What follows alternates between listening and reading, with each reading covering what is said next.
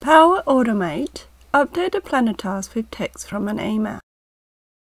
This tutorial presumes you've already created a flow that creates a task in a planner when you flag an email.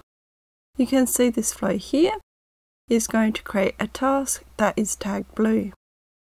And if I go into Planner, I can see what this looks like. So here's my task that has been created. I can see it's got a name which is the subject,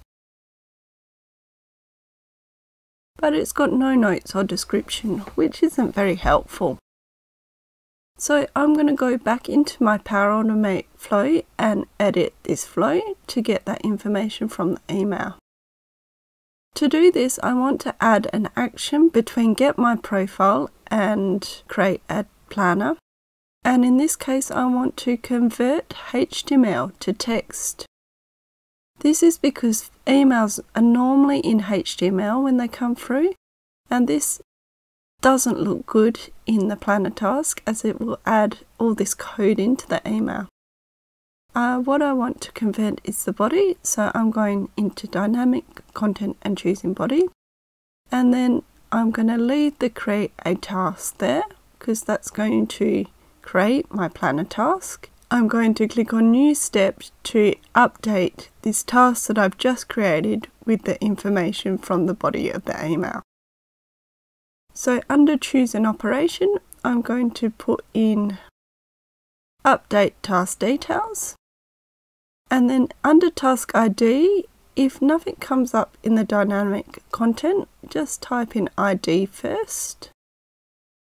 And this should prompt it to then find the dynamic content. So then if I click in that field, I can find ID. This is a computer generated number that has been created in the previous action, and then I'm going to delete that ID. And in the description, I'm going to scroll down to that HTML to text conversion step that we just created. Note, if I put in body, it will put in all sorts of code.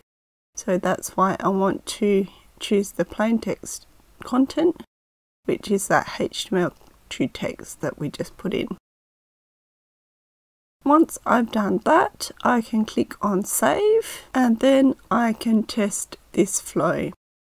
Now, because I've already run this flow before, when I test it, instead of needing to go in and flag another email, I can use an automatic trigger and use a recent trigger and select one that has succeeded and click Test.